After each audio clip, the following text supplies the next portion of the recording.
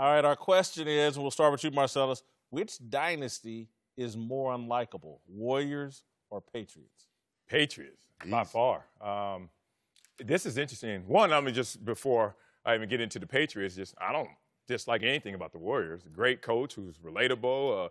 You got a great spiritual leader and Steph Curry and Klay Thompson I love because he's real about he's in them streets and like Draymond about that life. KD don't give a damn. Like I don't know what there is. Ran Mark Jackson out, ran him out of the whole NBA league. That's not that. They didn't win a title, so that's stole not. Kevin Durant. Wait, stole? Who stole us? You steal me for that much money? Steal me. But let's talk about this Patriots. The easy way out. Let's talk about all the gates and the Deflate Gates, Spy Gates, whatever. They burned the tapes. Damn it! Not only did they burn the tapes, but they destroyed the cell phone.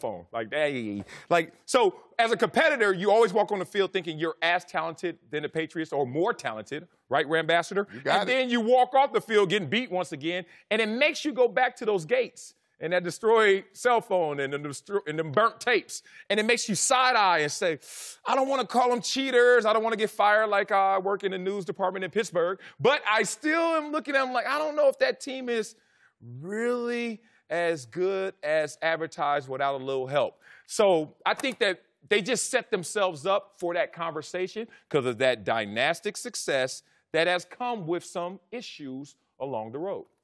I agree with everything you just said. Surprise, surprise, everything. surprise. Man, first of all, I can't stand the Patriots. Even going back to when they were sorry. They were sorry I didn't like them. I didn't like them because, first of all, you go down to Boston, get all that racial stuff they call it. Man, I mean, it was just horrible. I'm like, I can't stand this place. Then they start winning. I'm like, they might have 1 or 2 in it. What they got, 6 now?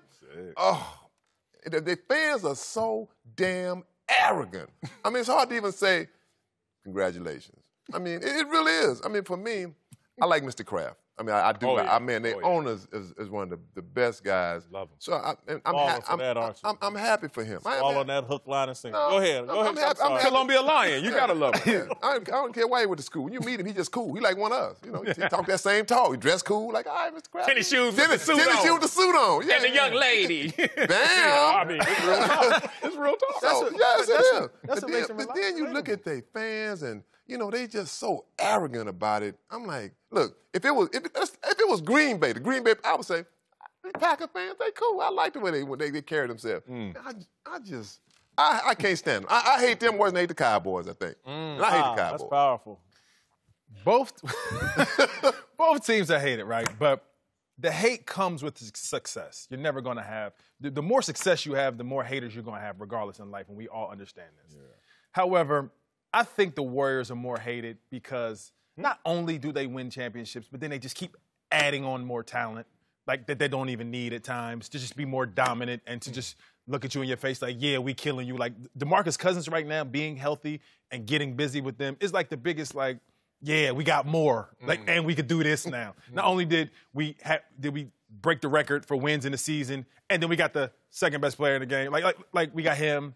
Yeah. And then we go get the most dominant big man in the game, the most skilled big man in the game. Yeah, we got more firepower. What y'all gonna do with us now? And that's why people tend to not like them. They deserve everything they're getting, though. They deserve, because Bob Myers did an amazing job with that lineup. They've recruited people. They've made an environment conducive to people that want to be a part of that. And they're looking like, you know what, they're having fun. They like each other. They look like they're enjoying the game of basketball, and I want to be a part of that. So, and the Patriots as well. Like, they're both doing their job as an organization that people want to be a part, and people see them as synonymous with winning. So, except the Patriots don't look like they are enjoying themselves. Obviously, they're enjoying this parade right now. Like, that's what it's about. Like, that's not the job. That's the reward from the job. Like, they just have suppressed personalities. Starts at the top. It's almost like robots. Yeah. You're having fun? Yeah. I like Tom. Whitlock, you got I do have an opinion. I agree with Dante. Oh. Look, the Golden State Warriors are the Catholic private school in every city.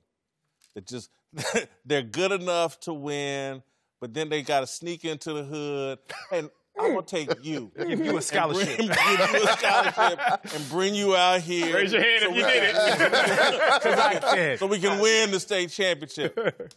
And they're very smug. I do want to say this in all seriousness and all respect. I think the Warriors and the Patriots, even though I think there's some differences, they have one commonality, man. They are all about the team. Right. They have a culture of team first and sharing first. And even when Draymond and Kevin Durant have had their dispute or whatever, but they're working it out as best they can. Yes. Both franchises put the team first. I respect that. I respect the Patriots a little bit more because they do it with less. They do it for the most part. Do they bring in a Randy Moss and some troubled kids that have been kicked out of their homes from time to time? Yes, they do. But they don't rely on them the way, again, I'm just sorry. They had the Golden State Warriors lose to LeBron James. Daddy, let's go over into the inner city and get Kevin Durant because LeBron beat us up. I just don't find that likable. I think if you ask the fans, they take a fan survey. I think people say, "Oh, I hate the Patriots." I mean, everybody wants the Rams to win except Louisiana and I like Tom Brady. And man. L.A. And L.A. The ratings showed that a lot of people are mad at the Patriots. Yeah, let's be careful about that. You know what's crazy about the Patriots? Their culture. I caught something from Bill Belichick pregame in the Super Bowl in his interview. He said, how do you deal with the distractions? He said, I try to keep the social media and the music out of it. The music. Like, I've been on teams before where coaches like, hey, this all them outside distractions, but the music has always been internal. Even if it's country day, rock day, rap day, like we always kind of just rotated that. Belichick said the music. I think the music, he's like, I don't want anything to come in here to pierce this culture. That, to me, was telling. And they seem like they just have a less... When did he say this? Because, damn, we got to talk about that because that's fascinating. Oh, yeah. When did he say that? It was that round table. So it was Phil Simms, Belichick, and Coach Cowell. Pregame. Okay. Yeah. It was next level. That's fascinating. I was like, because, music. Again, if you listen to the music and the values expressed in a lot of music, that's not consistent with the values the Warriors and the Patriots use to win championships.